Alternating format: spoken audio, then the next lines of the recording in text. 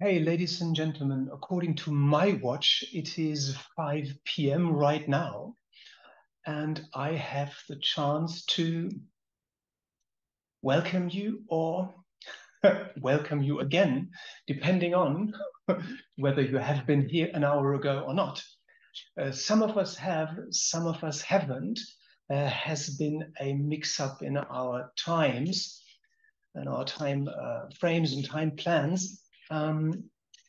So what we're going to do now is we're going to start over, but some of our guests have already listened to Franziska Arnold-DWYER talking about the UK insurance regulatory regime post-Brexit.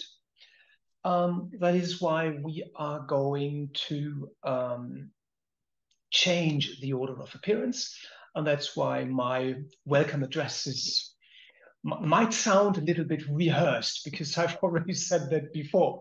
So I do apologize for the time mix-up. We're a little bit lost in time today.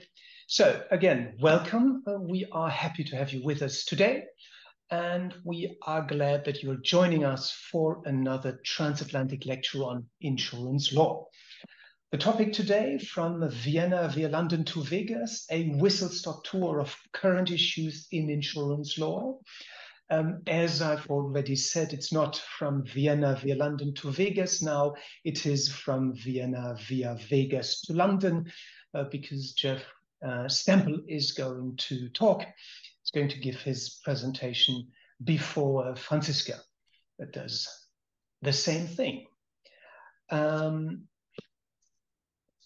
I would like to pass the microphone to Oliver William then, and he's going to moderate the rest of today's lecture. Thank you very much. Thank you, Christoph. I have the honor to welcome everyone, some of you again, and to introduce to you our fabulous panelists of tonight. We'll start with Ms. Manuela Zimmermann, who works as a partner at the renowned law firm of Schönherr in Austria. Ms. Zimmermann is a dual qualified lawyer. She's admitted to practice law in Germany as well as in Austria. She is a specialist solicitor for insurance law in Germany, and she is a lecturer for insurance law at the Vienna University of Economics and Business. Ms. Zimmermann will talk about group insurance in the case law of the Court of Justice of the European Union, insurance intermediation law, insurance contract law, and private international law. After Ms. Zimmermann's talk, we will have HELMUT HEISS, who does not need to be introduced. He is well known. You all know him. He is one of the initiators of the ATILA Lecture. So I will just mention a few facts about him. One is that he holds the chair of private law, private comparative law, and private international law at the University of Zurich. He is the co-chair of the Special Interest Group of Insurance Law of the European Law Institute. He's the chairman of the Global Research Project Group, Principles of Reinsurance Contract Law, and he was the chairman of the Research Project Group, Restatement of European Insurance Law. He is also a counsel at MBH Attorneys at Law in Zurich, and I believe it's fair to say that he is one of the most renowned experts in insurance law in Europe and beyond. And just as Ms. Zimmermann, HELMUT will also talk about group insurance in the case law of the Court of Justice of the European Union. After HELMUT, we will have a presentation by Jeffrey Stempel. Those of you who have followed the ATILA lectures, who are regulars, have had the privilege to listen and watch a couple of very interesting presentations by Professor Stempel. He is Doris S. and Theodore B. Lee Professor of Law at the University of Nevada, William S. Boyd Law School. Previously, he served on the faculty of Brooklyn Law School and Florida State University College of Law. He is an expert in civil procedure, in legal ethics, in alternative dispute resolution, and for us most notably in insurance law. He authored countless books, treatise chapters, as well as law review articles on numerous insurance law topics. Professor Stempel is a member of the American Law Institute, as well as of the Principles Drafting Committee in the research project Principles of Reinsurance Contract Law. Professor Stempel, in numerous instances, brilliantly added the North American perspective to our discussions about insurance law, and we're delighted that he's going to do that today or tonight again. Jeff will speak about fissures and fault lines in US insurance law, dual systems, divergent outcomes, and cautionary concerns for the EU. At the end, or after Jeff's talk, we will have FRANZISKA ARNOLD-DWYER, who is going to talk or give her presentation again. She is probably known by most of you, a senior lecturer in insurance law and contract law and in sustainability at Queen Mary University of London. She is the director of the Insurance, Shipping and Aviation Law Institute at said university, and she's also the director of the Insurance Law LLM program at Queen Mary University. FRANZISKA has authored and edited numerous books in the field of insurance law, most notably one entitled Insurable Interest and the Law. There is another very interesting one coming up very soon. It is entitled Insurance, Climate Change and the Law, and it will be published in 2024. So I look very much forward to that. She has assisted the Law Commission, the English one and the Scottish one, with their insurable interest reform project. She is a regular speaker at insurance industry events and a valued member of the Principles Drafting Committee of the research group Principles of Reinsurance Contract Law. Before switching sides to academia, FRANZISKA practiced law in the Litigation and Dispute Resolution Department at Clifford Chance. FRANZISKA ARNOLD-DWYER will speak about the UK insurance regulatory regime post-Brexit and ask the question, quo vadis? So that was the introduction, and I would like to pass over the word to Manuela ZIMMERMANN.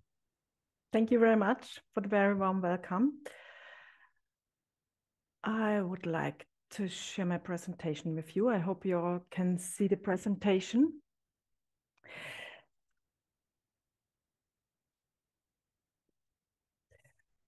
I will present you a very important decision of the ECJ from September last year. And this decision is, let's say, one of the most important for group insurance cases. The facts of the case. TC Medical entrusts advertising companies to offer consumers membership in a collective insurance in return for a fee. TC Medical subscribed to a group insurance policy with the insurer W. The insurance company gave coverage in the event of sickness or accident abroad. TC Medical acts as policyholder, which means he paid the premiums to the insurer. Additionally, TC Medical had a contractual relationship to a company which provides benefits consisting of organizing and carrying out repatriation in the event of sickness or accident abroad, and organized a kind of call center.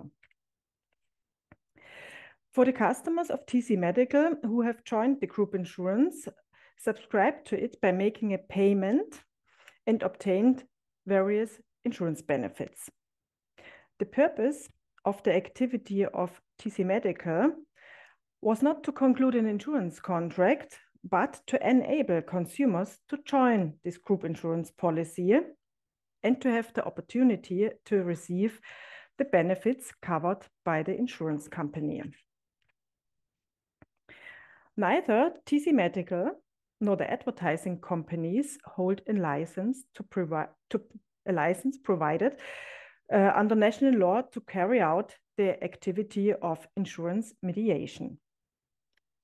Considering that fact, that TC Medical corresponds to that of a kind of insurance intermediary and must be subject to have such a license, the regional court in Germany asked the ECG the following question.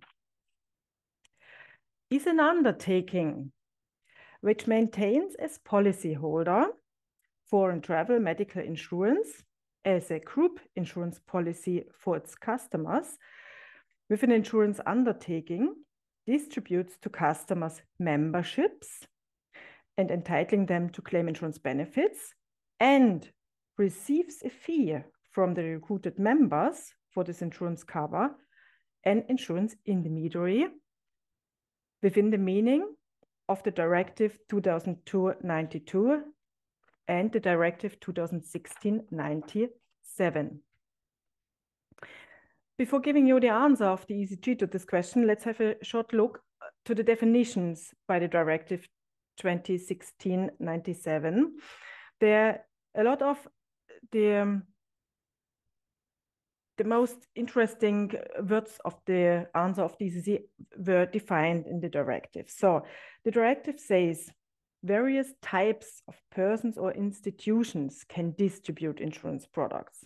It further says that consumers should benefit from the same level of protection despite the difference between the distribution channels.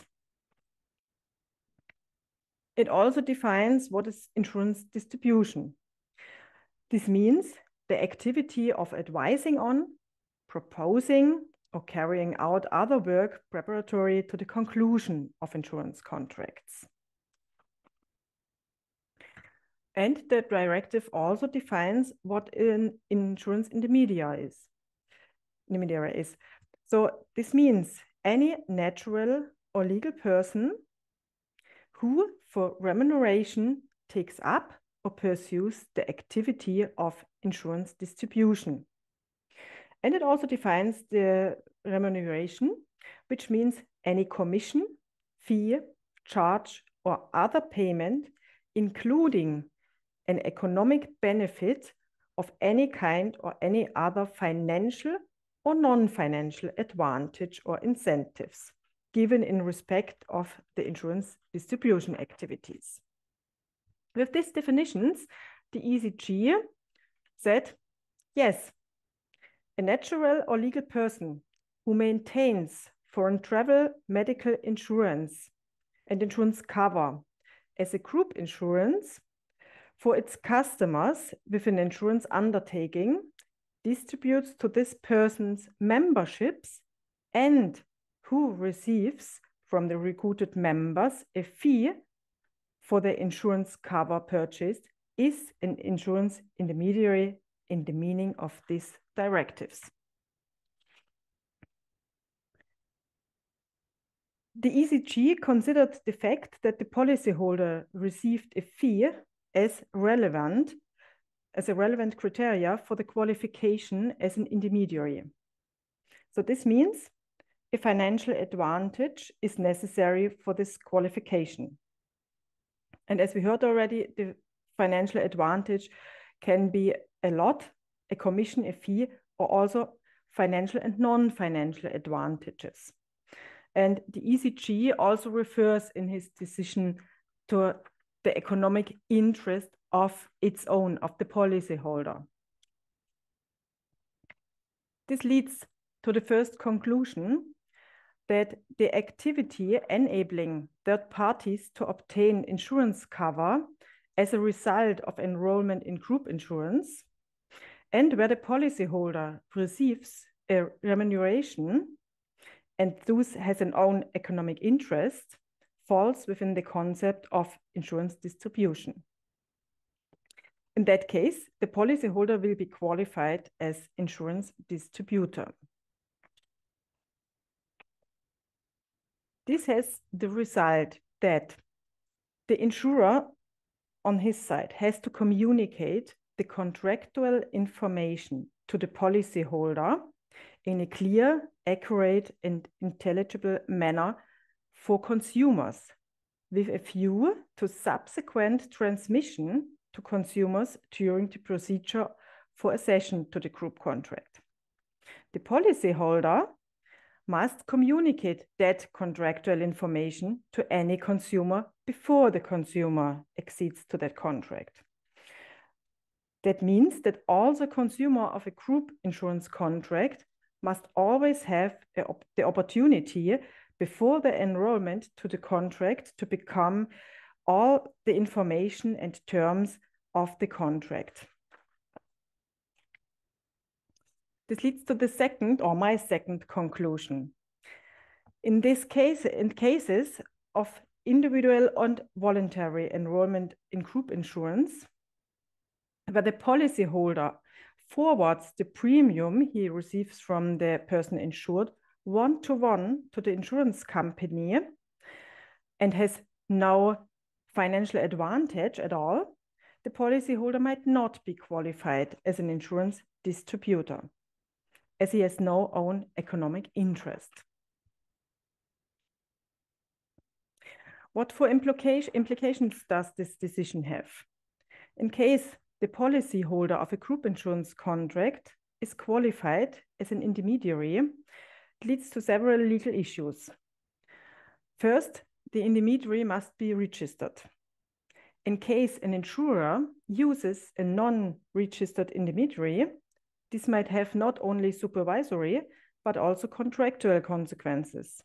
For example, in Austria, the insurer would not be allowed to charge any acquisitions costs toward the person insured in the contract.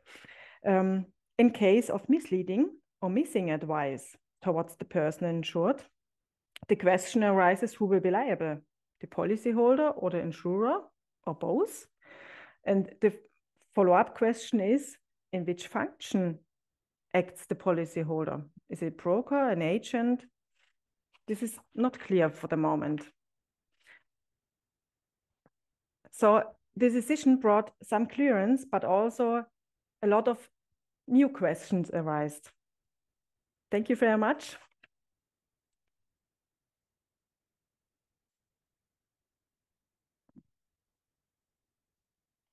And I will give over to the same topic to Helmut now.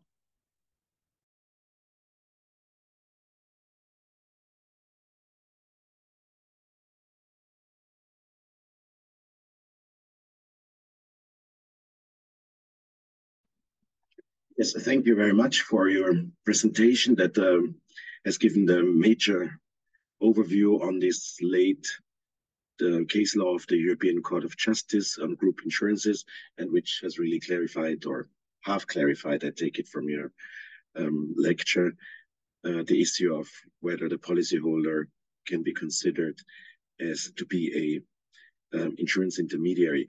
Once the European Court of Justice has done that, you have a lot of follow-up questions that are dealing with insurance contract law and also private international law of insurance, because if the policyholder is functionally to be treated as an intermediary, then it's intermediating a contract between the insurer and whom? The individual insured, obviously, of a group insurance, and then this group, the individual group member, is treated like a policyholder. And this is exactly the point that I would like to follow up with after Manuela's presentation, and I would like to demonstrate this here in this second slide. You have an insurer. Formally, this insurer gets into an insurance contract with a policyholder who acts formally as a policyholder, but in fact, there is an agency agreement between the two of them, because the role of the policyholder is to bring in group members who, in the formal contractual point of, from a formal contractual point of view, operate as insureds, but from a functional point of view, act like policyholders, because ultimately they will pay the premium, and ultimately they will have to do a contractual choice, which is either take out the insurance by exceeding the group or staying out. And this is no other choice than any other policyholder has to take when either taking out insurance or not. And this way, the insured is very much in an economic situation as though it was a policyholder. And when the ECJ did in the case C63320 what MANUELA has described, qualifying or classifying the policyholder as an agent, it's only a follow-up consequence that it would qualify the insured as a policyholder.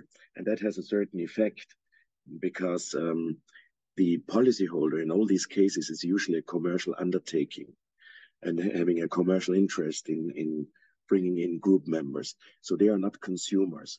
And so as far as the contractual relationship between the insurer and those policyholders is concerned, no consumer insurance law should apply between those two parties. However, if you bring in the individual insured and put him in a position like a policyholder, you will treat him like any consumer who has taken out a consumer policy in its own name. And this is exactly what happens because the European Court of Justice in its follow-up judgment says that between the insured and the group member and the insurer, there is an individual insurance contract. And there would be more or less two insurance contracts, one with the policyholder and the one individual insurance contract with the individual insured. I don't think this is technically right from a contractual point of view. I would rather think you would treat the group insurance with the policyholder as like a framework contract within which the accession to the group of each individual member will be classified as an individual insurance contract. But this way you end up with a result that you have individual rights of the individual insureds. They are treated to be consumer and consumer law will apply. And if you look at the case law, and I, for some reason, jumped over this slide, they were all actually concerned with EU consumer law and its application. The first case was dealing with unfair contract terms, the second one with the unfair B2C commercial practices, and this is the third one with this same directive. So it's all consumer directives that you can only apply if the buyer of the insurance is a consumer. And this classification would only apply to the individual group members if you functionally treat them as policyholders. If you would exclusively look at the relationship between the formal policyholder, the group organizer, and the insurer, you would never apply consumer law because they are all commercial entities. So this is a construction that leads to a very important result, that you have an individual contractual relationship between insurers and the insureds under a group insurance, and you will apply all the consumer law that is attached to this. And this raises follow-up questions like, how is the insurer, for instance, giving the information that it owes to each individual policyholder, which is now the individual group member and insured? And the court is addressing this subject at several points. It says that this information material must be produced in a manner that it is possible to hand it out to the individual group member. It means that it has to be appropriate for an individual consumer in the end. And this is being handed out to the policyholder, acting as an agent. And acting as an agent, it is forwarded to the individual group member and thus to the insured. The policyholder, since it is an agent, would have to add all the information to this, which stem from the IDD, and pass on both information papers. The second information paper, fulfilling the obligations under the Insurance Distribution Directive, would of course be fulfilled in its own name, and the policyholder agent would be liable for any failure. But the information material under Article 185 Solvency II, that's an obligation for the insurer, and he fulfills it as an agent. So there would be a liability of the insurer for any failure of the agent. At least this is how I understand these cases.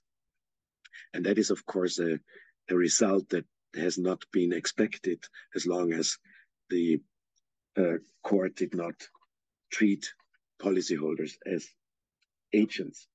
Now, you could say, well, this is a very important effect in contract law, but probably since this is an EU case law now, it's not so important after all, because we have very little European insurance contract law. Most of it is somehow regulatory, supervisory law, but there is quite some contract law. We have the information duties just mentioned. We have a right of cancellation in life insurance contracts, and then we have contractual rules in the Directive on Distance Marketing of Consumer Financial Services, and we have again the regulation on packaged retail investment and insurance-based investment products, and they have also private legal rules, a liability rule, for instance. And if you say, well, but that's it, there's no more European insurance contract law, I say yes, but in all of national insurance contract law, the judgments of the ECJ will not be binding, but they will still be persuasive. And there's a high likelihood that the national courts will follow the same way of reasoning as the Court of Justice of the European Union has applied it or developed it in cases subject to national insurance contract law, simply because if you read those cases, all the argumentation is not flowing from some specifics of EU law. They are rather flowing from the CJEU's understanding of insurance and how it works and what a group insurance is and how a group insurance is structured. And by doing so, the court actually reaches a result that is very similar to what the project group on principles of European insurance contract law has proposed in 2016. Those principles contain a separate chapter on group insurances, and they divide between automatic and elective group insurance. And elective group insurance would be the one where the group members have a choice to either join the group and then also pay the premium, similar to a policyholder taking out an individual insurance contract. And so what are the practical saying in this situation? They say we will treat the group insurance arrangement with the group organizer as a framework contract, not as an insurance contract. And then by individual accession, we will have individual insurance contracts between insurers and their insurance. And this is very much in line with the CJEU, even though the approach is a little bit broader than taken by the European Court of Justice.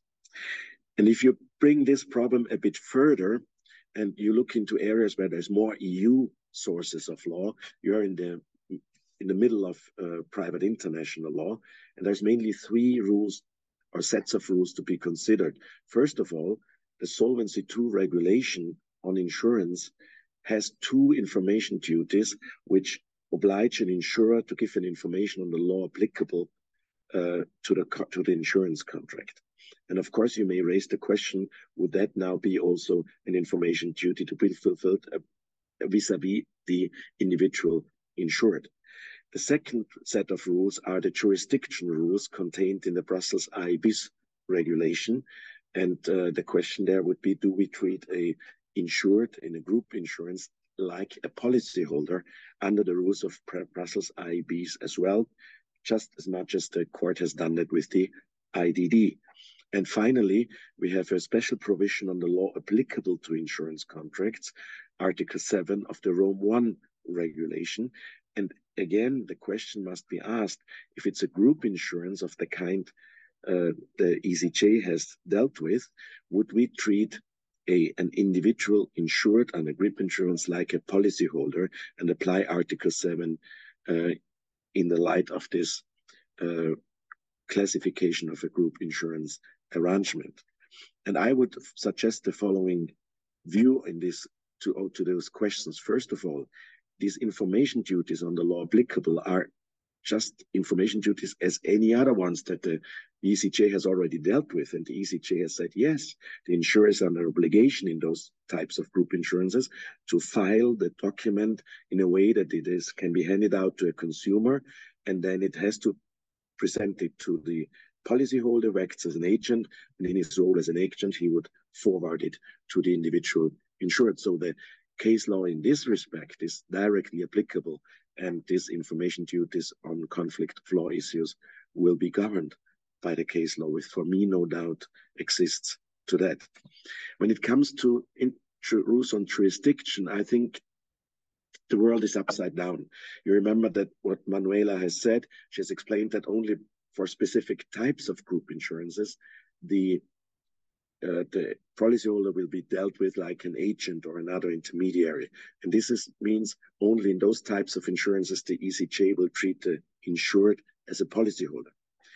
When it comes to jurisdiction rules, and you read those rules in the Brussels IBIS regulation, you will see that throughout this regulation, the insured is treated alike the policyholder.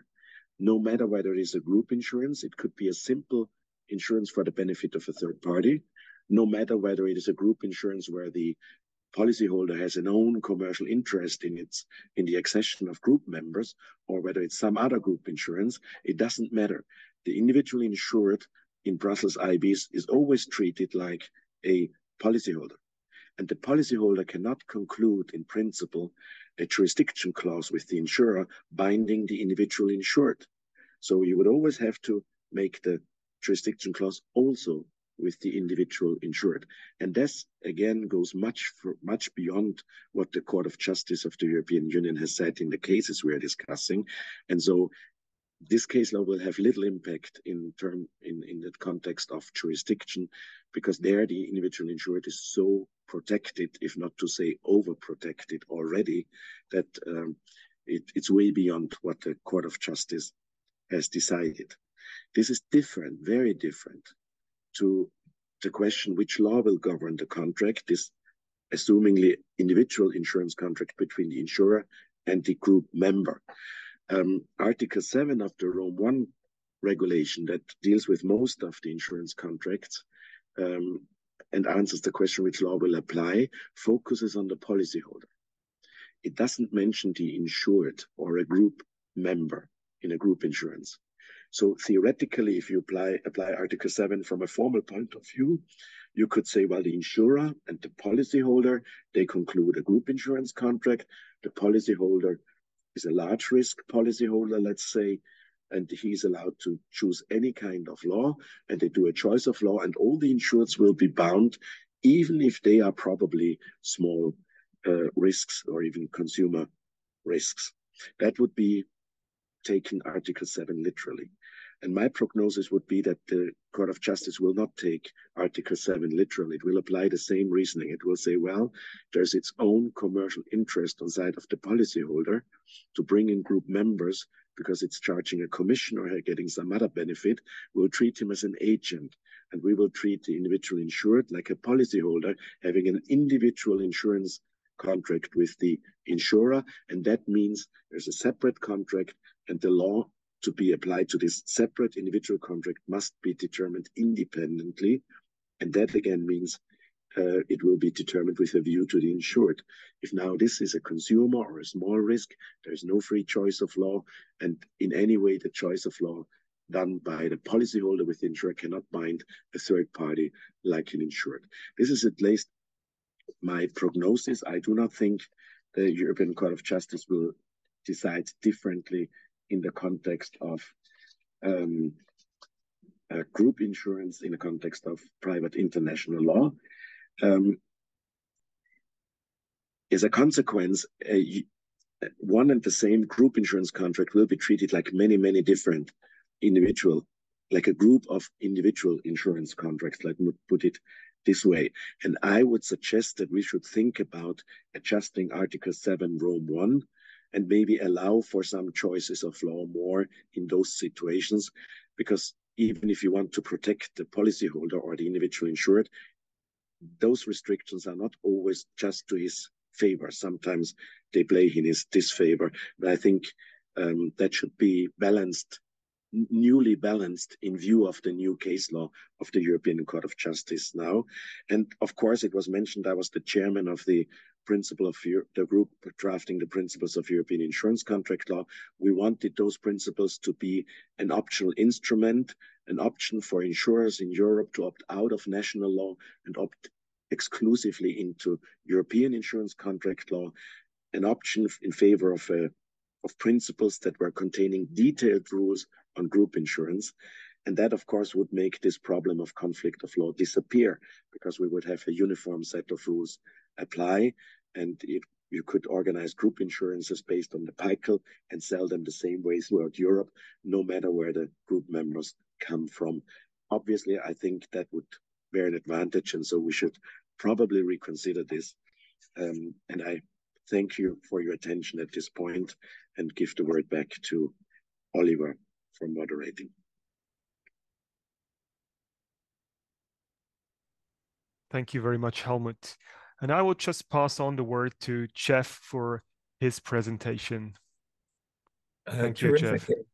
Thank you. And I want to get to my screen share if I can, but in order to buy some time on this one, I think I can't because Helmut is sharing still. But I do have a question for Helmut. How widely accepted is the PICL in terms of being incorporated into insurance policies? I don't think this is done. I'm not aware that you mean that rules are copied and pasted into insurance contracts. I've heard, or that there's a choice of law clause choosing the PICL in insurance policies. This is not possible, not even in large risk insurance. As long as you stay with state courts litigation, you cannot choose non-state law. This is the way prevailing view under European conflict rules. And so you cannot do it this way. What you could do is you could make it terms of the contract and embody it in your contract, but then they would still be subsidiary to any national mandatory rules. And they would not do the effect of uniforming the framework. But I have heard that some Japanese insurance companies have sort of redrafted their general contract terms in view of the PICL. And I've heard it from experts. It's not gossip. So I think there was some movement there, but I've never read them and I would not understand them. Of course, I wouldn't even be able to read those Japanese signs. So but I rely on that, and there's some movement, and occasionally there may be somebody investigating this. But no, this is not happening so far. It would really require action taken by the European legislator to enact it and allow this option without restricting it by mandatory rules of national law. Interesting. As an American looking at it, I think the PICL is a wonderful document, and I wish it were adhered to more on this side of the Atlantic as well. I think, does Helmut have to exit screen share before I'm able to do it, Oliver, as the technical guy here? Let's see, I think I can get it now, and let's try it. And give me a second with my technical limitations here, a function of age, no doubt, as well. Thanks, Helmut, and thank you, everybody. I want to talk a little bit about the degree to which there's fragmentation in the United States on insurance law, which is not always a bad thing, but let's talk about the nature of the fragmentation a little bit, and also I'll try not, many of you are going to be familiar with this to begin with, so I apologize if I'm telling some people things they already know, but let me try to be quick about it and to then discuss the implications in particular. The U.S. is, as you know, kind of a more federal system, values local control, et cetera. And in the United States, insurance law, even by support of federal statute, is supposed to be primarily the creature of state law, and we have 50 states and several territories. And as a result, and this is always kind of fun when I'm teaching for students, you can take the very same policy language and essentially the same facts of a dispute, and you can find, for example, the Supreme Court of Massachusetts says the words mean X, the Supreme Court of California says the words mean Y. And so you can get sometimes diametrically opposed interpretations. So some of these areas of discord, if you will, or inconsistency are on some rather important points where quite a lot of money is riding on them. So one among these would be allocation of insurer responsibility for so-called long-tail injuries where the damages are spread out over years. What constitutes a lawsuit that has to be defended as opposed to a mere administrative action that might not have to be defended by an insurer in the liability context. We have two different camps on what happens if an liability insurer breaches its duty to defend. In about a dozen states or so, if you're the insurer who breached your duty to defend, you lose your right to contest coverage. In the other states, a majority, but not necessarily by population, but by number, you can breach the duty to defend as an insurer, and eventually you have to pay. If you're then held to account, you have to reimburse the policyholder for the litigation expenses, but you can still argue about whether there's coverage for the indemnity portion of the claim. In general, insurance intermediaries, if the insurer is a disclosed principal, tend to avoid liability in the United States, but not completely. We have about a dozen states where under the requisite circumstances, insurance intermediaries like managing general agents and third-party administrators or brokers can be held responsible for violations of the duty by the insurer. To the extent that they're in cahoots, if you will, or in concert with the insurer. We have rather dramatic differences on the issue from state to state on whether a liability insurer that has been defending a claim can then try to recoup some of those expenses from the policyholder by arguing that not every claim was covered. Some states permit that. The majority of states, I think, correctly say the liability insurance policy in the United States says you defend lawsuits. That means you defend the lawsuit, the entire lawsuit, including both the potentially covered claims and the claims that aren't potentially discovered. The pollution exclusion, after all these years, and as many of you know, for many years there was no pollution exclusion in American insurance policies until about the 1960s. Then for about 10 years, we had the so-called qualified pollution exclusion that said no coverage for pollution unless the discharge of the contaminant is, quote, sudden and accidental. Courts divided about 50-50 on whether those words require the discharge to be abrupt or simply unexpected. And so the insurers adopted an absolute pollution exclusion, which has done a wonderful job of excluding claims for what we might call traditional pollution. But the states and the individual cases within a state are often quite disparate about whether we consider it to be pollution when there's a carbon monoxide leak from a furnace, or whether there's spilled chemicals out of a photocopying machine, or whether there is smoke from burning leaves, or my favorite case, bat guano in the attic of a homeowner's policy that had a pollution exclusion.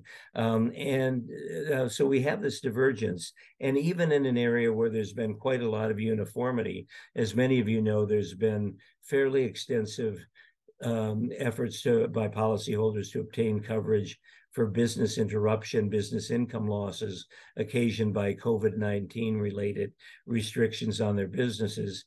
Mostly insurers have won those cases overwhelmingly, making the argument that the COVID virus, either in the air or on surfaces, has not been a sufficiently physical damage or loss to trigger coverage. And so insurers have been winning these cases even when they don't have an express virus exclusion, but they haven't won 100% of them.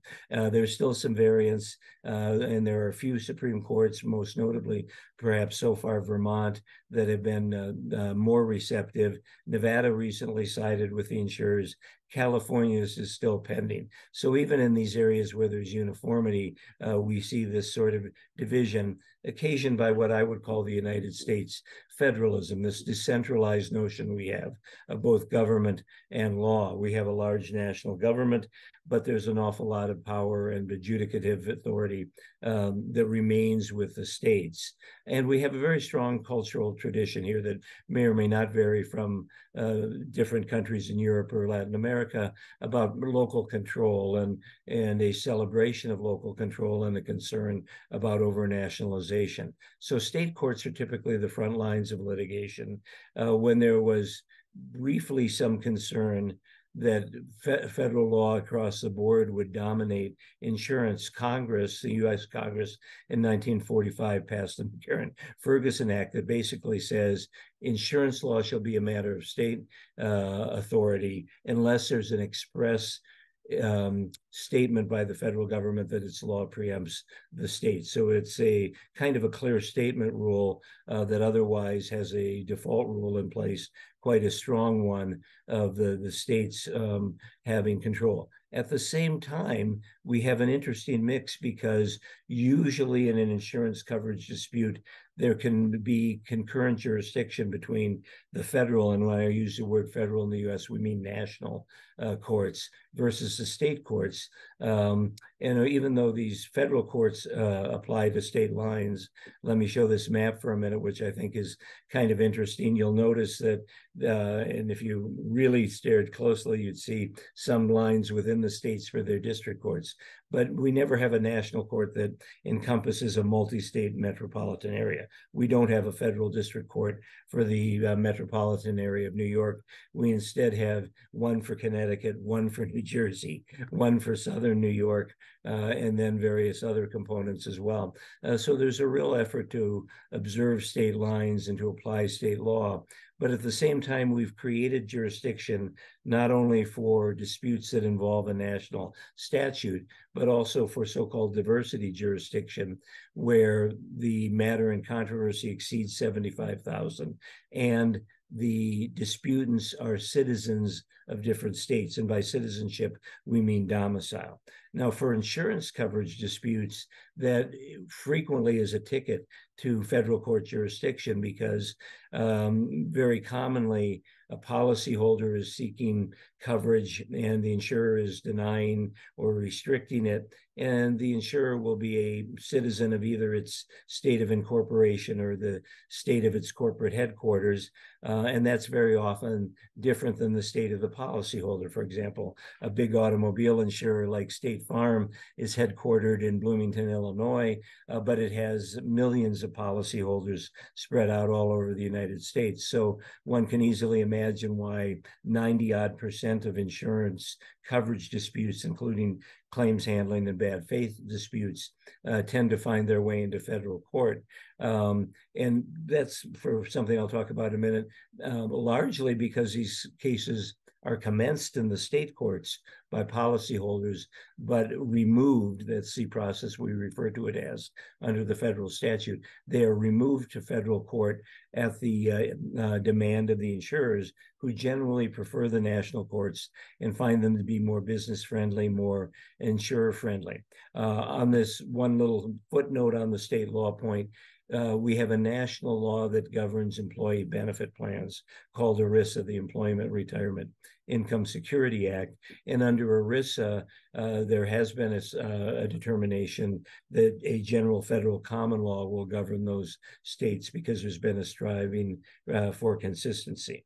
And that general federal common law tends to reflect the baseline contract principles that you might find in the American Law Institute Restatement of Contracts, or you might find in the UNLV principles or PIC rather, or PICL, except to the extent that they apply to insurance in some way.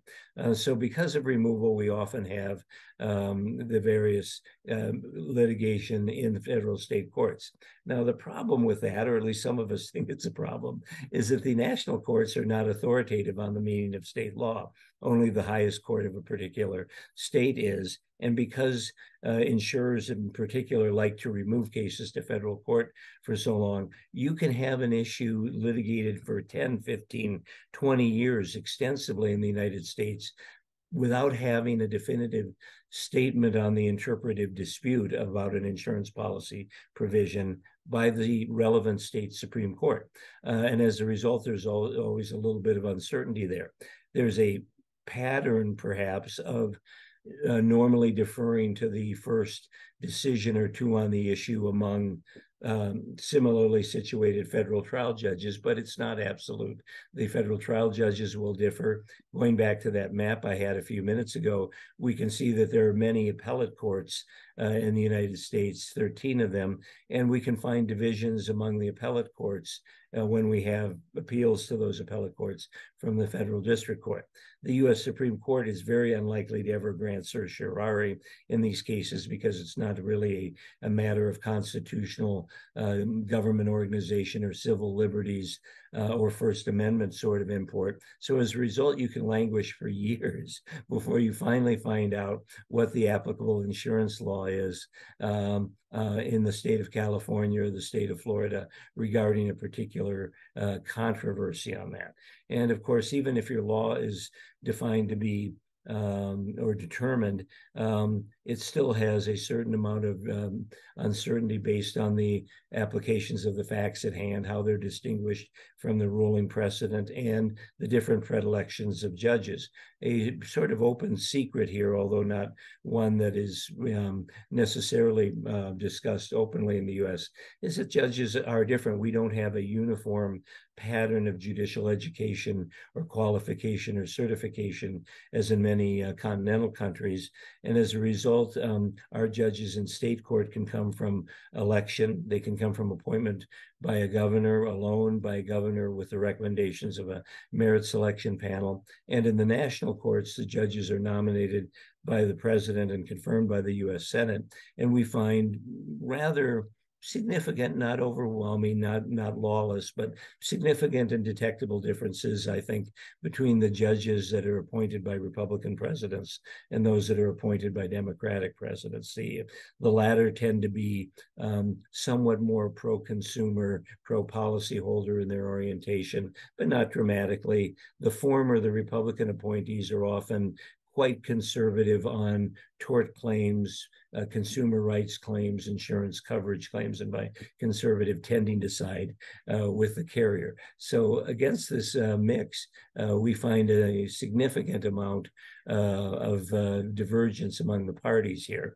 And so as a result, it's a full employment act for American lawyers. There's a lot of procedural skirmishing to get an advantageous result. There's a lot of uncertainty that I referred to, and there's a lot of path dependency. I think this was shown in the COVID-19 litigation, where the insurers did a masterful job of both doing a public relations campaign about the economic consequences of having to cover these COVID-19 related losses, but also creating a good path dependency that favored them by picking and choosing their battles in terms of where they would file suit if they sought a declaratory judgment, when they would remove, when they wouldn't remove, when they would make a motion to dismiss, when they thought they had a favorable judge who would issue a ruling, refraining from those motions if they did not like the assigned judge or the particular venue, and then beginning to get some precedent in their favor, and then marshaling that precedent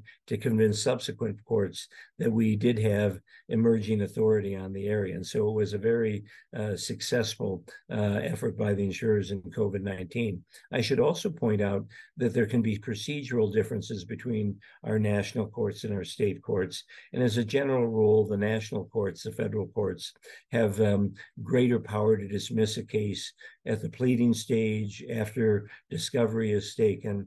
They also require a unanimous jury, which makes it harder for the party with the burden of proof, which is generally the policyholder trying to obtain coverage. And you have different jury venues as well because of the larger geographic reach of the federal courts in this particular area.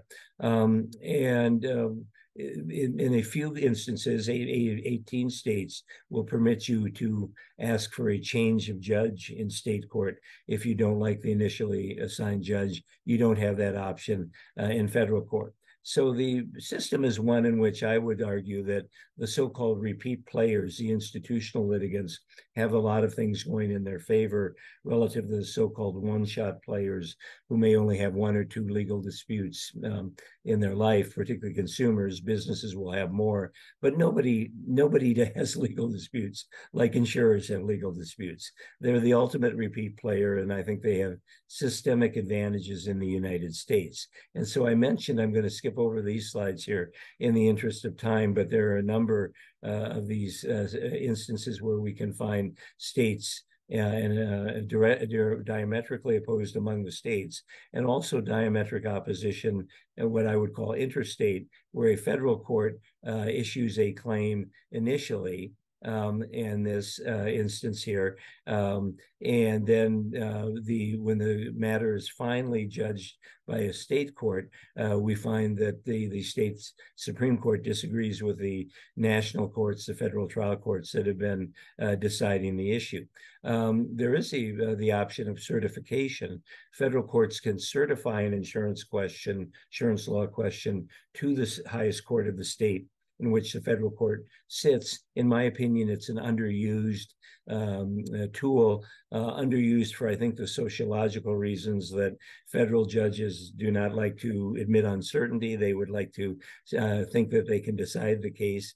But if there's not clear precedent of the state court, they have to make what's known as an eerie guess based on a case called Erie versus Tompkins. It says federal courts sitting in diversity do have to apply the state law, and that's a particularly strong concept in insurance, even though for the reasons I've just mentioned, it as a practical matter does not play out. So sometimes when you don't get certification, you get further delay in these as well. And I won't talk about the COVID situation, but I will raise the issue about whether we have a systemic problem in the United States. Should we, in fact, strive toward a more uniform system, or would that be what Ralph Waldo Emerson might call a foolish consistency?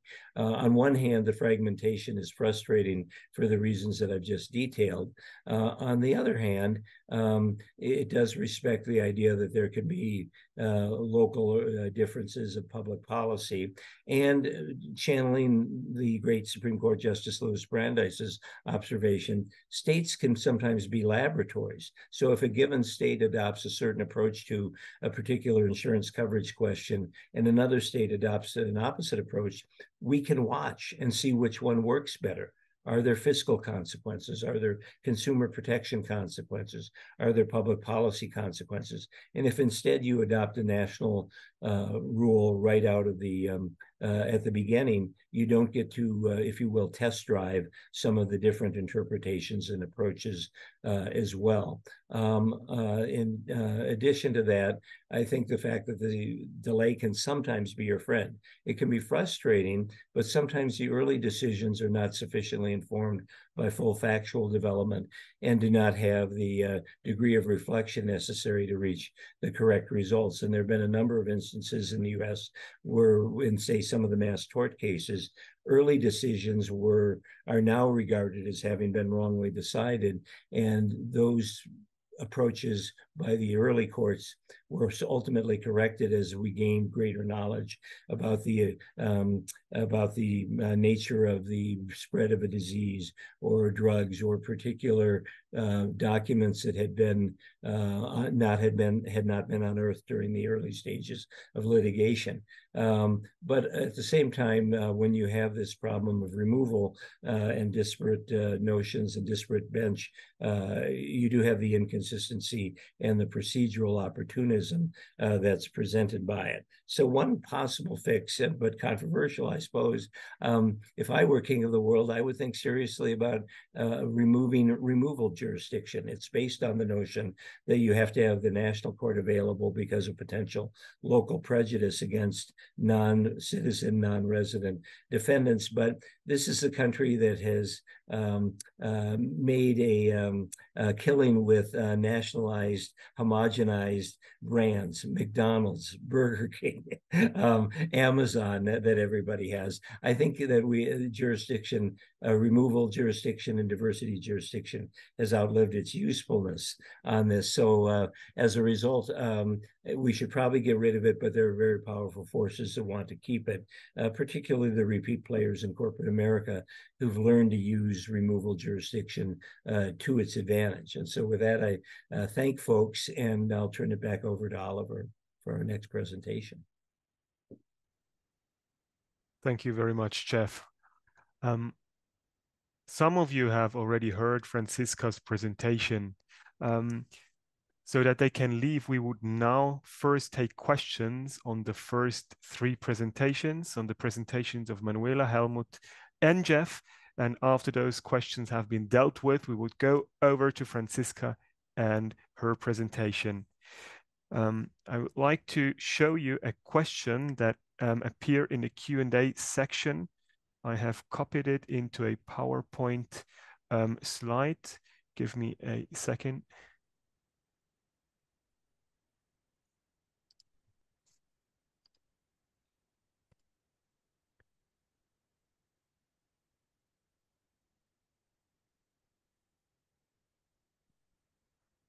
Okay.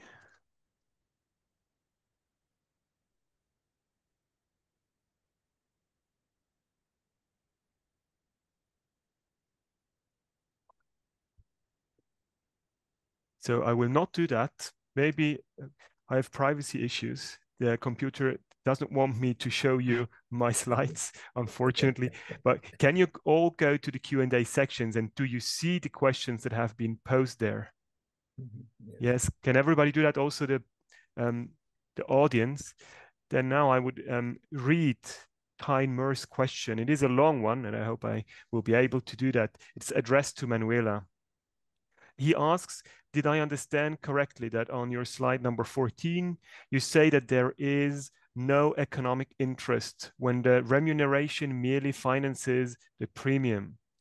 If so, is this not contradicted by the Court of Justice says in recital 42 of TC Medical Air Ambulance Agency? And now the quote of the case: in view of the broad interpretation of the concept of remuneration, it is irrelevant that the payment with each membership of the group insurance policy to the legal person which subscribed to that contract with the insurance company is made by the members in return for rights to the insurance benefits transferred to them by that person, and not by the insurer in the form, for example, of a commission. Moreover, that fact does not call into question that person's own economic interest in the broadest possible membership of its customers to that contract, so that those various payments finance or exceed the amount of the premium which it itself pays to the insurer under the same contract. And he then adds, because this recital seems to indicate that the remuneration, the payment that finances the amount of premium, is already a remuneration under the IMD and the IDD. Yes, I think it's necessary that the policyholder receives any amount which stays with him. So he has to have an economic fortile in any case. And when the person insured only pays an amount which is the premium one by one and is forwarded to the insurer, I guess there is no financial advantage. But the following up question would be if the policyholder would have maybe another kind of financial, non-financial advantage, maybe when the person insured has to join the association, maybe as example of the policyholder, and therefore he receives a membership for the association or something like this, then we can also have a kind of advantage. But in the case where is not even any mini advantage at all, I don't see that it's fulfilled to be qualified as an intermediary.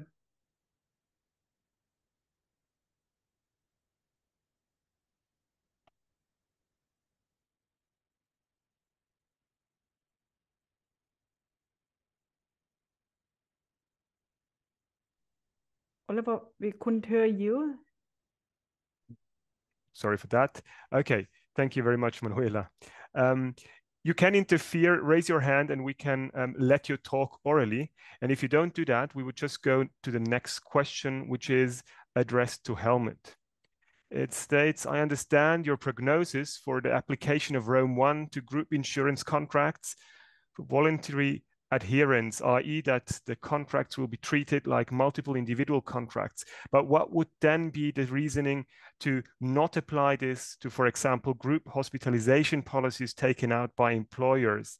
In such a policy, there is no voluntary adherence, and I understand that your prognosis would not apply. But how is this fair to insured employees under a hospitalization policy taken out by an employer with employees located in different member states, working for branches, not subsidiaries of the employer policyholder?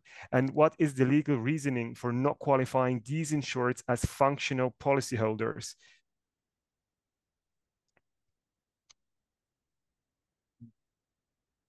Question is addressed to Helmut. Yeah, thank you very much. And of course, it's a crucial question, and it is exactly in this dividing line of how far should we go with protecting the individual insureds of group insurances. I've mentioned the example of Brussels IBs. Brussels IBs doesn't ask any question. That the insured is always treated like a policyholder.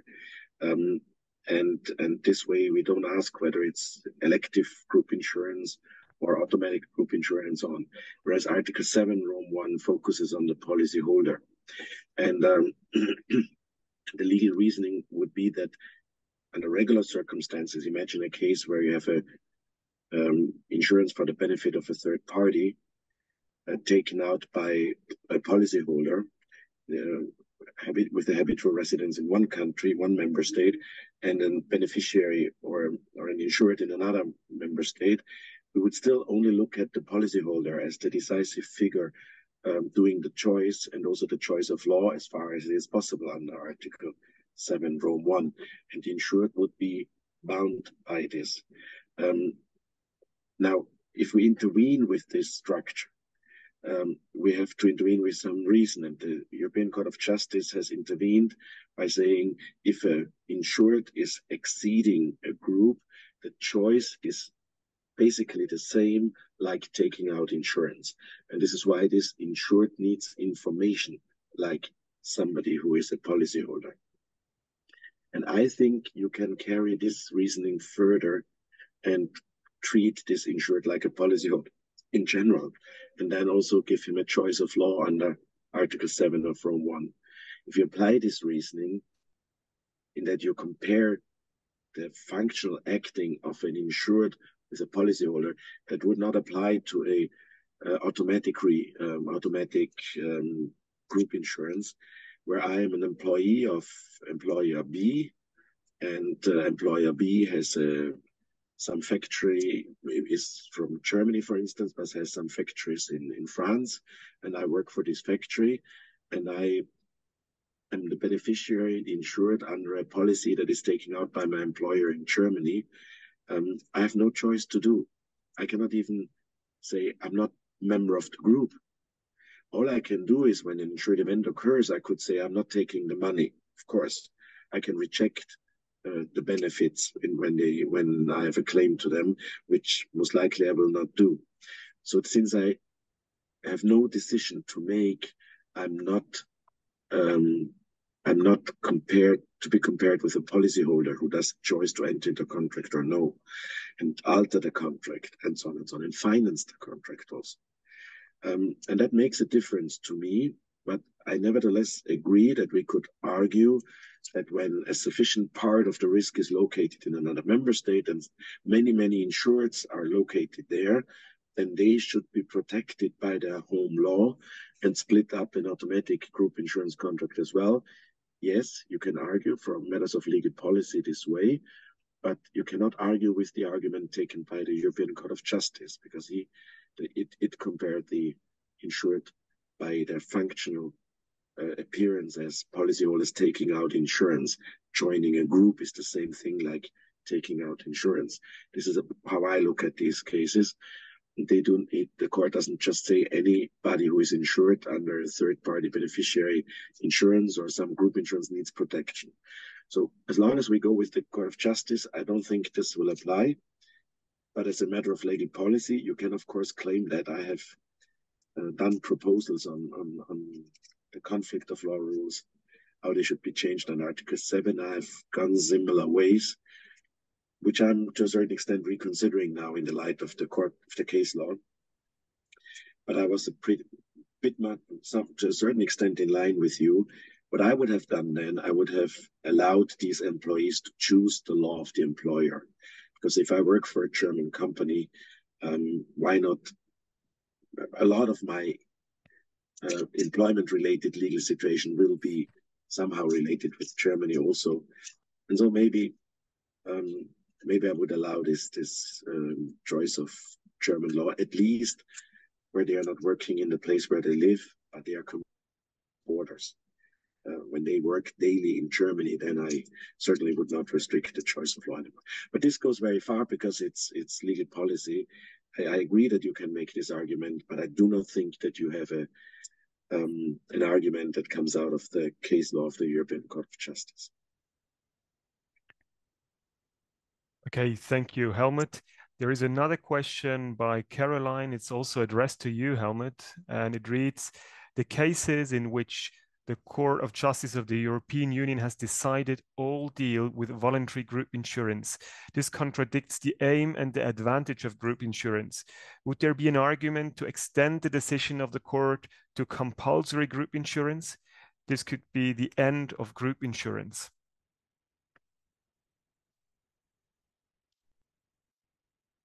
You're muted. Yes, I'm just rereading it so that I get the grasp of it.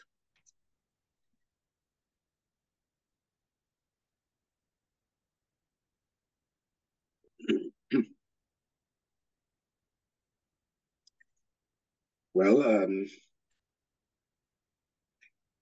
I would certainly agree. Maybe I'm not answering in the very last detail to this question, but I would certainly agree that from the point of the insurers, many advantages of group insurance disappear or are severely limited by this case law now. I nevertheless think that when an insured finances this group insurance and exceeds the group insurance by a own declaration of intention to join, it's a correct outcome. But I agree with you, Caroline, that this is severely limiting the attractiveness of a compulsory regime to for insurers, because it's taking away some of the cost-effective advantages of insurance. Now, when it's compulsory group insurance,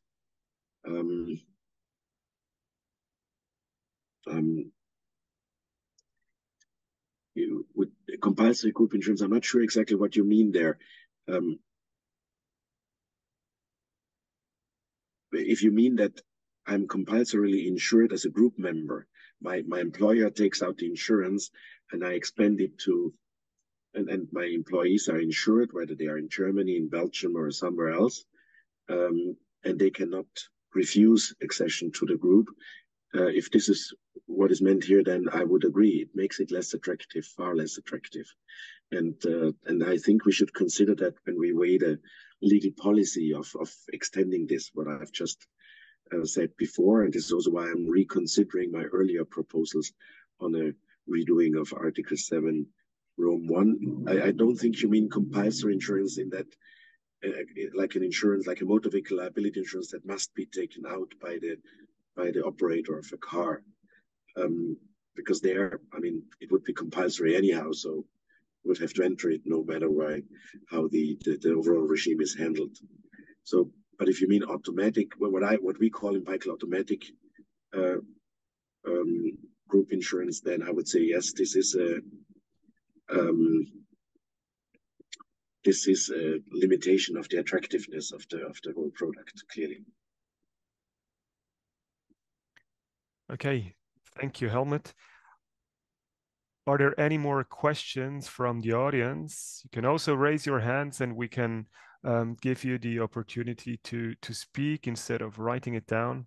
Oh, now Caroline has responded and she says, no, I mean automatic. You answered also part of the question in your previous answer. Okay, perfect. Are there any more questions? If not, we will go over to our next presentation by FRANZISKA ARNOLD-DWYER. She will speak about the UK insurance regulatory regime post-Brexit and ask the question, Quo vadis? Thank you for the presentation, FRANZISKA. Thank you, Oliver, and thank you, Helmut, Jeff, and Manuela for your interesting presentations. Now, first of all, those of you who already listened to my presentation earlier this afternoon, please feel free to drop off. Personally, I'm comforted by that Taylor Swift is doing the same set list in her era concerts every night, so I'm not above repeating myself. So with that, we come to our last stop, which is London. And as Oliver said, I want to examine what has happened in the insurance regulatory landscape here in the UK post-Brexit. Now, it's more than 3 years ago that the big divorce happened, so the UK leaving the European Union. And therefore, I thought it might be of interest to those of you who don't live in the UK to get a flavor of these developments as regards insurance regulations. So let's start by a quick reminder of the story so far. So in 2016, there was a referendum where the population of the UK was asked whether they wanted to leave or remain in the EU. And nearly 52% voted in favor of leaving. This referendum was then followed by sort of a lengthy period of withdrawal where the UK negotiated, not just with the EU, but also internally. There were lots of discussions about the terms on which the UK should be leaving and what the future relationship with the EU should be. Eventually, that resulted in an agreement. The full title is the Agreement on the Withdrawal of the United Kingdom of Great Britain and Northern Ireland from the European Union and the European Atomic Energy Community. That agreement entered into force on 31st of January 2020. But even then, the UK had not fully left. There was a transition period until the end of 2020. And eventually in 21, on 1st of May 21, an agreement entered into force, the EU-UK Trade and Cooperation Agreement, which is the current legal instrument that governs the relationship between the UK and the EU. Now, part of being an EU member state is that you're sharing into a big body of EU law with the other member states. So for us as lawyers, the question is, well, what happened to that EU law in the UK? And it's been estimated that there are about 20,000 pieces of EU legislation. And how do you deal with that overnight? Well, first of all, in the transition period, so until the end of 2020, EU law remained in force. And then what happened after depended on the type of EU instrument. So one of the two major types are EU directives and EU regulations.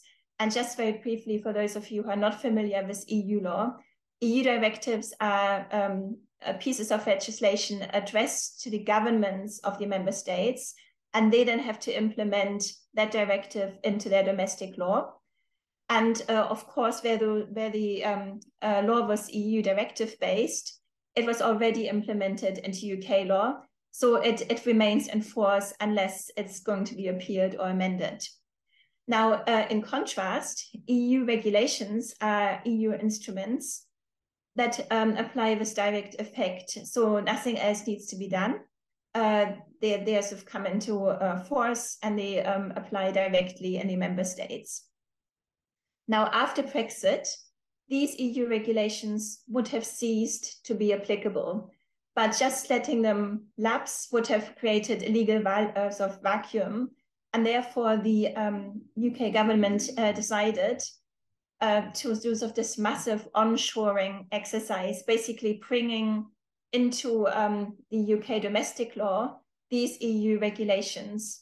And the legal instrument that achieved that was the European Union Withdrawal Act 2018, as later amended by the European Union Withdrawal Agreement Act 2020. EU case law is also no longer binding on UK courts. And that leaves us with a situation where we have this body of retained EU law, which has become part of domestic law, but it's not the current EU law. It's the EU law as it was on 31st of December 2020. Now, bizarrely, this is of now creating a situation where we have this sort of time capsule-based retained EU law. And if you look at this picture, so we've got a fork in the road. Until 31st of December 2020, we had the same law in financial services as the EU. But now the UK is implementing certain reforms in financial services. So it's developing into one direction. But at the same time, the EU law hasn't stood still. So in the insurance regulation space, we've got certain developments, sort of amendments to the Solvency II regime, proposals to make amendments to the Insurance Distribution Directive. And there is also a proposal for an Insurance Recovery and Resolution Directive. This means that even the UK retained EU law is not necessarily the same or consistent with the current EU law in the insurance regulation space and also in other areas. So now what is it that the UK government wants to achieve with their financial services reforms? Well, that's very clear. They want to put in place a domestic regulatory framework which is geared towards growth and competitiveness. So by adjusting the regulatory framework, they want to make the UK an attractive marketplace for financial services. Or sort of expressed in more populist terms by our Chancellor of the Exchequer, Jeremy Hunt, he said, we want to seize on our Brexit freedoms to deliver an agile and homegrown regulatory regime that works in the interest of British people and our businesses. So essentially the sentiment is that when you think about EU-based insurance regulation, Solvency II directive, it was a negotiated sort of one-fits-all instrument for all member states. So it wasn't particularly suited, and so the UK argues it wasn't particularly suited to the UK, which is slightly rewriting history because the UK at the time was one of the drivers of Solvency II. So a lot of its previous regulatory system actually fed into the structure of the Solvency II directive. Now, what do these reforms look like? Well, the centerpiece of the financial services reforms are the Financial Services and Markets Act 2023. It received the royal assent from our new King Charles III in June. But even so, it's now only statute book, not all parts have come into force yet. Now, these key provisions of this act are that the two regulators in the financial services arena, the FCA, the Financial Conduct Authority, and the PRA, the Prudential Regulation Authority, are being given a lot of new powers. And they've also got an additional mandate. So it's no longer just the case that they have to safeguard the integrity of the financial markets and protect consumers and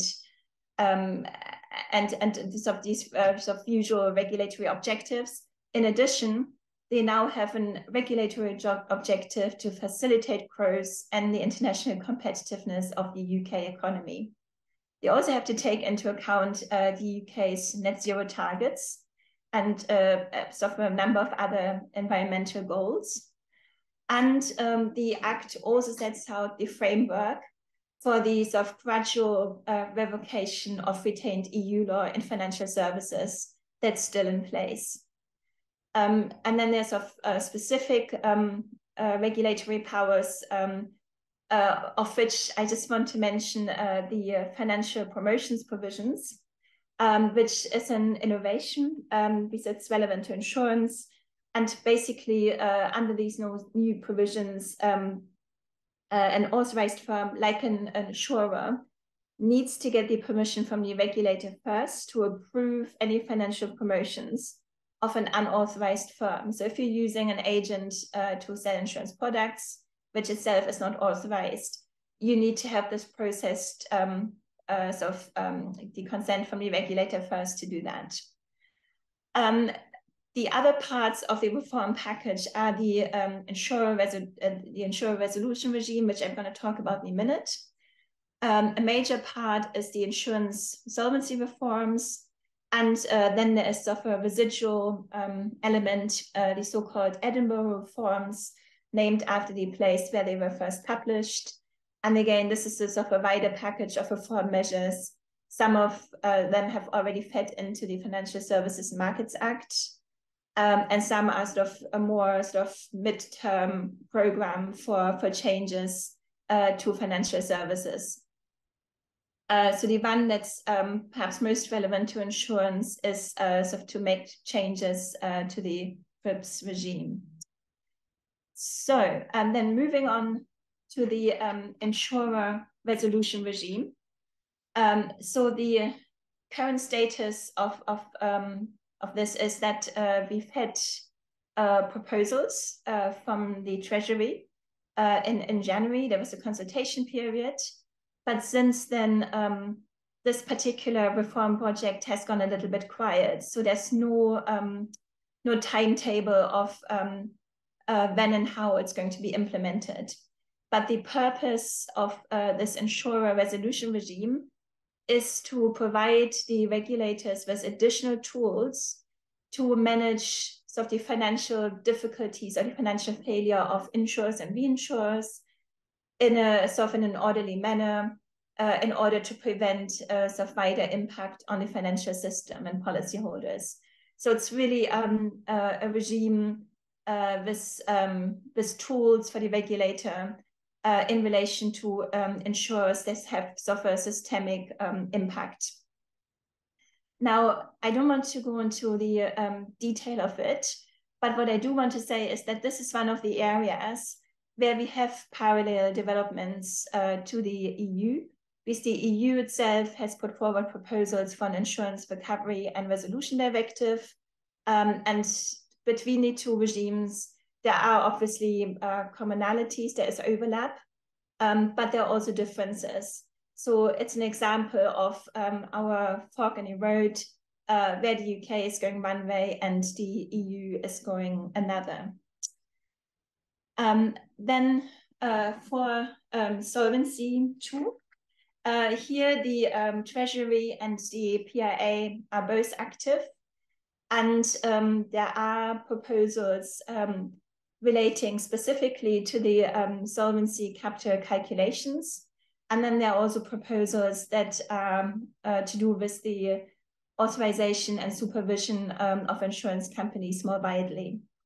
Now, on the solvency capital side, the two major points are the proposals that have been made to lower the risk margin.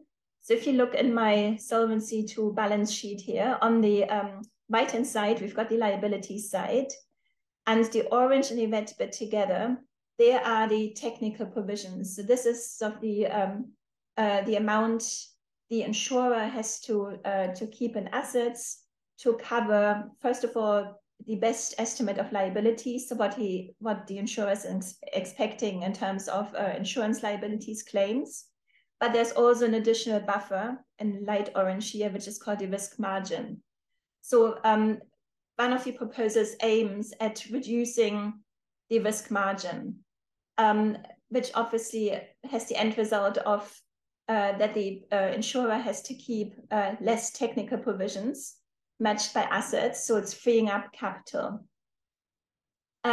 Same as matching adjustments. The matching adjustments, they are sort of a mechanism that allows insurers to discount long-term liabilities at a sort of more favorable rate than the sort of usual risk-free rate.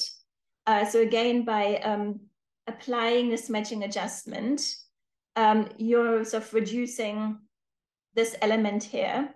You're freeing up capital, which is great for insurers because they have to keep less capital. This capital becomes available. And the UK government hopes that this extra of freed up capital is being used for green investments, but there's no sort of tie-up, there's no obligation for insurers that they have to invest it in green investments. So it's an aspiration rather than a prescription. Again, we've got parallel developments in the EU. We've had an EU Solvency II review, and there are certain sort of proposals for amending the Solvency II directive, including on the calculation side. Now then on the sort of supervision and authorization side, the proposals that the PIA has put forward, they are all sort of geared at simplification, more flexibility, and encouraging entry for new market entrants. So it sort of comes down to simplified processes, fewer reporting obligations, more proportionate regulation, and sort of making it easy for new entrants to establish sort of an insurance business in the UK. So it doesn't just apply to new firms, it also applies to firms from abroad that want to set up, say, a branch or a subsidiary in the UK. So the PIA is signaling that they welcome the operation of international insurers in the UK. And you can see how this fits in with that overall sort of landscape that the UK government wants to in sort of making the UK an attractive marketplace for insurance business. Now, having heard all this, you probably think, well, that's all great for insurers, but what about ensuring financial stability and protecting consumers? Well, the PIA, with all these proposals, the PIA has always been sort of making all the noises of yes, and whilst we're relaxing this and whilst we're making things more flexible, we do want to retain robust and sort of strict regulation. But you can judge for yourself how this fits with what the actual proposals are. As regards consumers, there is a new development, which is not sort of directly part of the Brexit packages, but it's so very much in line with this idea of creating more principle-based and flexible regulation. It's a new consumer duty, which is going to apply to all regulated financial products, so including insurance products, and all firms in the distribution chain. So not just the insurer, but also sort of distributors and potentially other firms that are somewhere active in the distribution chain, for example, claims handlers.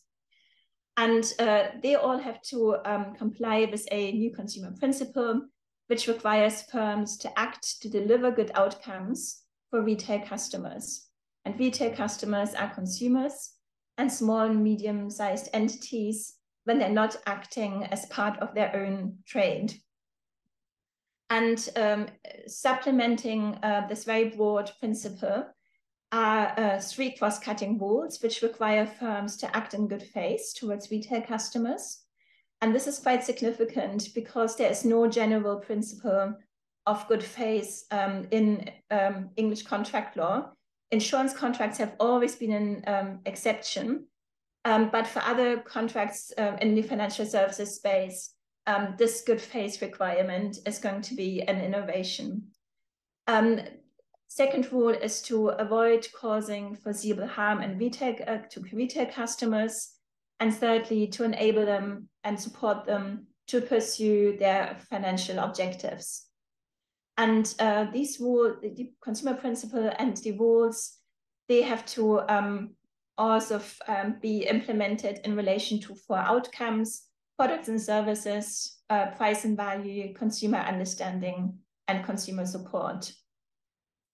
And then what are the sort of sanctions or remedies if an insurer, or if somebody, if say a customer feels that he or she hasn't received a good outcome, well, the expectation is that the firms, so including insurers, have in place procedures which deal with complaints and offer remedial action, which is not always compensation. It could just be an apology or some other form of redress.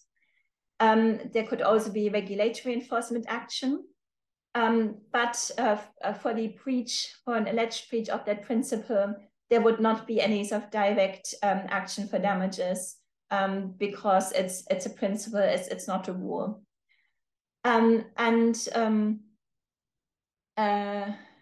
This new consumer duty has already been enforced for new financial products since end of July, and needs to be applied to all existing regulated financial products by the end of July next year.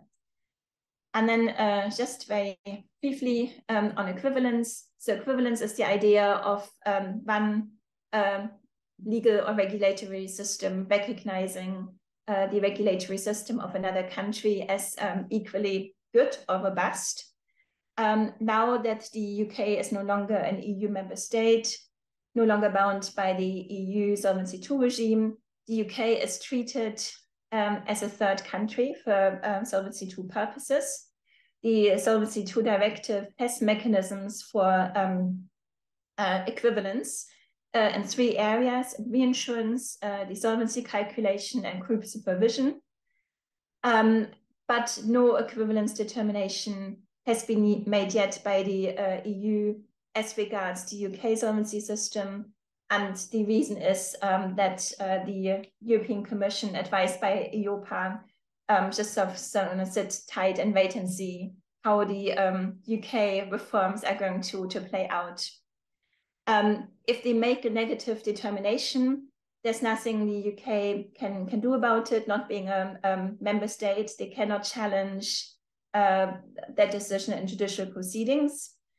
On the other hand, and again, you can see what the UK government is doing here.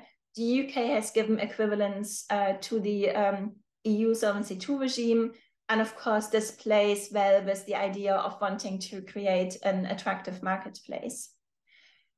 Just a few weeks ago, the PRA has also published a new consultation paper on its approach to the authorization and supervision of insurance branches, so insurance companies from abroad doing business in the UK.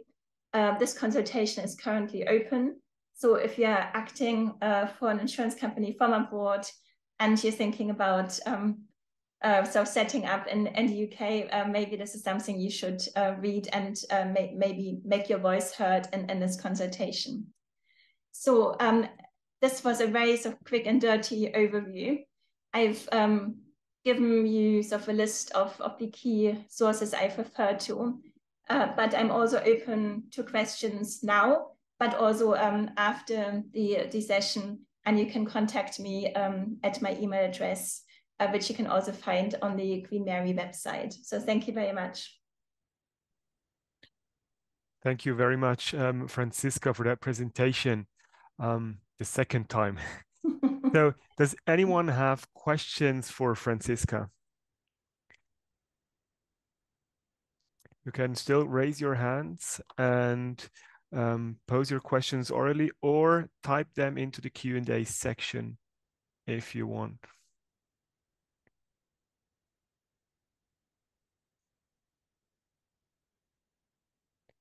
Yes.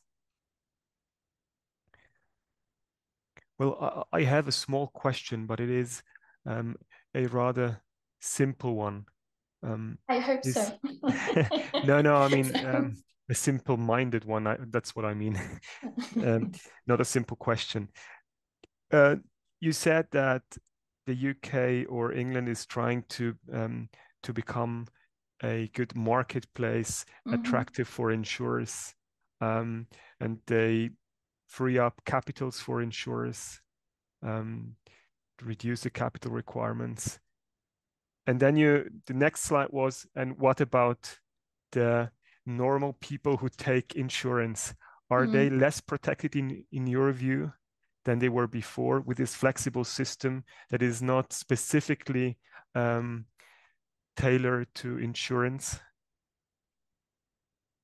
Well, if on a macro level, I would say yes, they are less well protected, because that's the logical conclusion you have to draw from an insurance company having less regulatory capital. The PIA would probably argue that the previous or the current requirements under the Solvency II regime are overprotective, because they are sort of a one-size-fits-all sort of solution. So it includes capital layers that are not necessarily needed for ensuring the stability of that insurer and the protection of the policyholders. Okay. And you said that the EU is going to amend their own legislation, the Solvency II regulation, as well, in the same direction. Yeah, so I feel I'm sort of talking without a friend here, but as I understand it, the Solvency II directive amendments, so the ones I have looked at in more detail, they're actually concerned with amending Solvency II to take into account sort of climate risk. So it's for the Solvency II calculation to also incorporate not just of the 12 months in advance, but also to take a longer term view of what are sort of the future financial impacts on an insurance company, as for example, from climate change. So this is one example where the Solvency II directive is actually going to be more tighter and holding insurers more accountable rather than relaxing the capital requirements. Okay. Thank you very much. Are there any other questions for Franziska? That does not seem to be the case. And then I would like to hand over the word to Christoph for some closing remarks. Thank you, Oliver. First of all, Franziska, I already had the chance to ask my questions, so I figured I shouldn't ask the same question again, and you've maybe I would have given a different answer. So, ladies and gentlemen, just allow for one brief comment, maybe. Jeff, when you were talking about the interstate differences between the insurance laws in plural in the United States, you were mentioning Louis Brandeis, right? And you were talking about, this idea of a laboratory of democracy. One single courageous state may serve as a laboratory and, try novel experiments, social experiments, if the citizens of the state so choose, and that without risk for the rest of the country. That is the idea, right? And I mean, you were like basically making the case for federalism, and I was wondering whether you were also making the case for Brexit, because in Europe now we have the chance to observe what Great Britain is doing after the Brexit, and I mean, reducing the risk margins certainly is risky, and we might just be able to watch whether that is a good idea. And I don't know. It seems to be risky, but of course nobody really knows. So is that maybe an advantage of Brexit? And for the record, where I planted in London in 2016, I would have been a remainder. But because there is, on one hand, the gains from diversification or experimentation versus the efficiencies of collectivism and uniformity. And just to give you a quick follow-up before I actually respond, in the U.S., for example, Massachusetts passed what became kind of what we now call Obamacare in the United States. And again, I'm not sure if that's the best idea. Something like a single payer system might be better, but that's, I think, a pretty good recent example of where something that happened in the States sort of caught on, at least among reformers who didn't think they had the political clout to get single payer. And I think it is interesting. I think you have a great natural experiment there, unless there are things I'm missing about the nature of the business being different on that. And it will be interesting to see. I suspect there's some trepidation, as you've expressed, that if you're going to experiment in anything, maybe capital margins and solvency is not the way you want to experiment, because if something goes wrong, it could be much different than whether you're experimenting with different claims handling laws. But let me just follow up real quickly, if I can, Christoph, and this is sort of for the others as well. Given at least my trial hypothesis that it matters a lot who your case gets assigned to in an American state or in an American federal court, when I look at these consumer protection rules that have been outlined, I think they actually look pretty good. But being the cynic I am, I think, yes, but it all depends on who's enforcing them. And I guess I'm curious as to your confidence in the consumer orientation of the adjudicators. And within something like the FCA, I have to betray my ignorance, do you get different panels? Do you get differentiation? Or are these entities, and similarly with the courts and the more uniform judicial training of the continent and the UK, are the results more uniform than they would be in a place like the United States, where, let me be brutally honest, if you tell me the nature of the case and who it's been assigned to among the dozen federal national judges we have in Las Vegas, I can make a pretty good prediction of what the outcome will be, at least at the motion stage. If it gets to a jury, of course, those are 12 lay people or 8 lay people, and who knows what's going to happen. But the judges have definitely individual and distinctive orientations toward particular areas of the law. Same in Europe, or have you solved the consistency problem?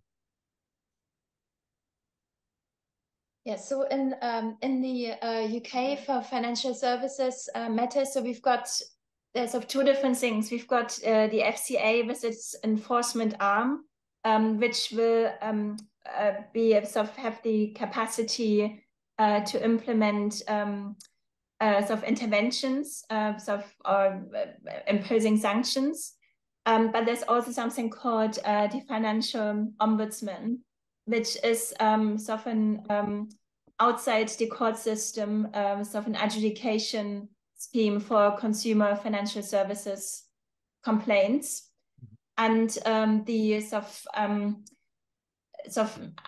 unusual, but one of the features of that regime is that it doesn't have to adhere to black letter law. It can take into consideration equitable considerations.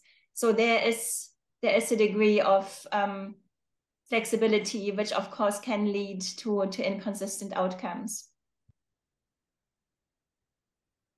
Yeah, I don't even know if I want to add anything to that. I mean, we also have different players, obviously. There's the lawmaker in a civil law system, but there is also an ombudsman. We do have that in Germany as well. And we have the courts again, which will decide in individual cases. So there is some diversity too. But I wouldn't go as far as saying that I would know to which judge to go in order to get a certain judgment. Okay, I don't think that is quite as distinctive as it obviously is in the United States. So I'd be a lot more careful than so far. Okay, but still, ladies and gentlemen, Oliver asked me for closing remarks and not for another discussion on the general pros and cons of a federal or non-federal state system. So thank you very much for joining us. Thank you especially, Franziska, for doing your presentation twice. It was a pleasure to listen to you. If you do it ever again, just give me a call. I'll be listening again. So thank you very much. And well, thank you to the audience, to the other speakers, and have a nice evening, or I don't know, Jeff, a nice day probably, depending on your time zone. And I hope we'll meet you again. I have the invitation to the next lecture right in front of me. There's going to be a lecture in spring 2024 on insurance and climate change. So if you wanted to, you could already save the dates. It's March 14th. And I hope the time is right. It's going to be 3 p.m. Central European time. At least according to our invitation, but maybe you wanted to check again before you dial in next time. Thank you very much. And as I've said before, goodbye. Have a nice evening.